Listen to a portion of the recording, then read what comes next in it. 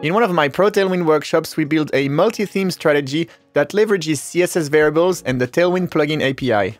So you can see for this calendar app on the top right, we have this theme switcher and we can pick rain, forest or candy, and it completely changes the whole theming of the application. I want to follow up on this with a pretty cool case study that directly relates to the workshop.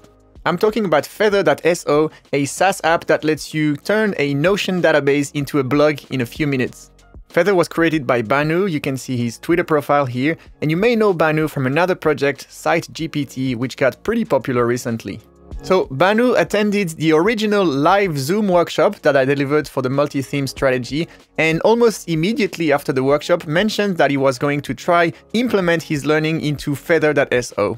Only a few days after that, I noticed that Feather had rolled out a color theme picker in production, so I wanted to do a little follow-up on this. I've reached out to Banu, and sure enough, he was happy for me to make a video on this, so let's take a look. This is Feather. As I mentioned, it's a service that lets you turn a Notion database into a blog, and so I've already created an account, so I'm going to log in. All right, I'm in, and you can see that I have one site here. So let's go check out the blog dashboard. Really quickly, let me show you how it works. So I have my content here, and all these posts here actually come from a Notion database. I've used the demo starter that Feather proposes to use. So if I go in content, it's just a typical Notion database with different fields that are mapped into the system. These posts are just displayed here, but you can see if I want to edit, it actually invites me to go edit that in Notion. So there's a series of custom fields that you can define, and then the main page body is the blog post body copy. Let's go back to our dashboard and actually take a look at a blog.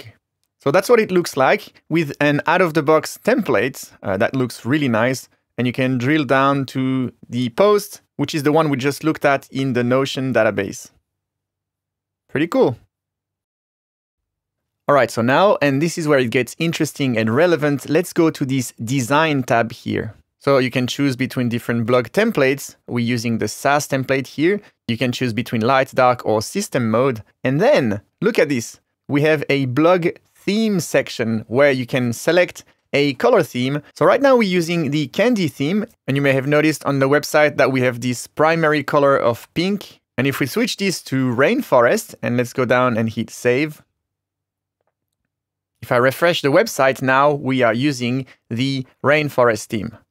And as you may have guessed it, this is what I want to show you, because this is a real-world application of the learnings from the Pro Tailwind workshop. Now, if you've taken the workshop, you remember the approach that we've taken where we set root-level CSS variable for the default colors and then create theme scopes where we redefine the colors for each theme. Well, let's open the DevTools and see what's happening in here. All right, let's inspect one of these elements that has the primary color. And if we scroll down a bit here, you can see we have text primary 800 and BG primary 100. Those are using CSS variable. And if I drill down to find out about them, you can see we have our root variables from primary 50 to 900.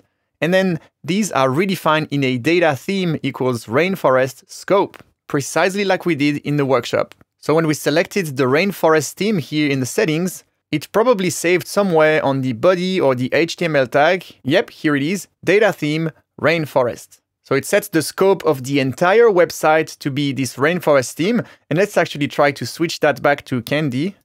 And of course, the theme has been updated once again. And remember, those scopes are nestable. So if I was to select just this one card here, and let's add a data theme equals rainforest just to that one. Now we've created this nested scope within this div, so only this card inherits the colors from the rainforest theme, where the entirety of the rest of the site remains candy. Besides the default themes, Banu has also rolled out a custom theme generator. So you can see a few suggestions, but you can basically pick the 500 shade as the primary color. You can use a color picker for that. Let's go with something very aqua-y, like that.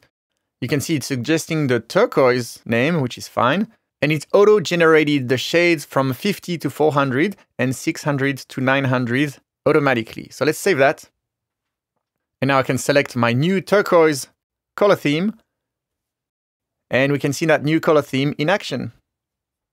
You can see this time we've generated a unique hash for the theme name. and this is how the scope is created and the variables are redefined. And if you wonder how this custom color spread generator was implemented, speaking to Banu, it turns out it's heavily inspired by this Shades Generator tool for Tailwind CSS, a tool created by Alex Gleason.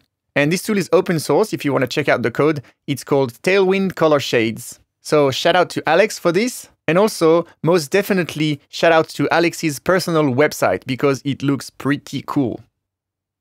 All right, so in my Pro Tailwind workshop, we stuck to only defining colors as part of theming strategy. But you may have noticed that in Feather, there was something else in the root scope CSS variable definition. If I go back to my blog and look at the CSS variable definition for the theme scope and the root scope, you can see we have this CTA button radius property as well, which is not a color, but a border radius, I guess, value.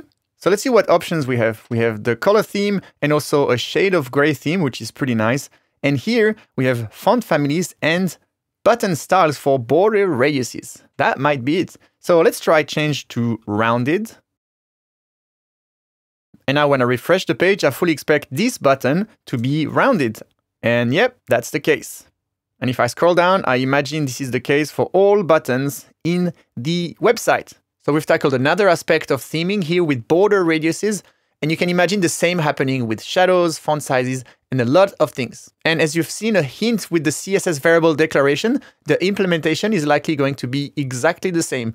Set up a CSS variable value at the root scope, and then redefine that value. So let's inspect this button and figure out where the rounded class is coming. And I have here this rounded CTA button radius, which is applying this CSS variable CTA button radius that we've seen defined at the root scope. So if I click on this, here we simply redefine the root variable. So I imagine this comes later in the CSS file declaration. So the cascade does its thing and this one prevails. So if you remember, the original value of root was right here, 0.5 rem. And then we redefine the same root selector, but like I said, probably later in the CSS or maybe in the HTML after the style sheet, just to make sure this one wins. So let's click here. And yeah, there you go. You can see there's a style tag that I imagine comes after the Tailwind CSS file. And here we define this value. So if I was to change that to 0 rem, we'll have absolutely square, sharp buttons. If I change this to pixels, you can see that it actually updates in real time as I move up and down the value. And I'm not going to show you this, but you best believe that the same happens with the heading fonts and content fonts. We have CSS variables to define which font families to use, and then we redefine this based on the selection in the settings.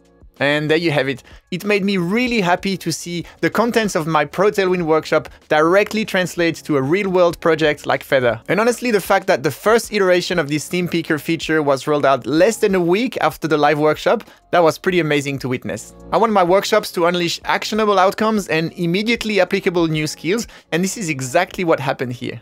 Alright, that's it for this video. If the idea of maintaining a blog through Notion seems appealing to you, definitely check out feather.so. It's really good and incredibly easy to get set up. And if you want to do a deep dive into how to build a multi-theme strategy plugin with Tailwind CSS, head over to protailwind.com. Thanks for watching and have a wonderful day.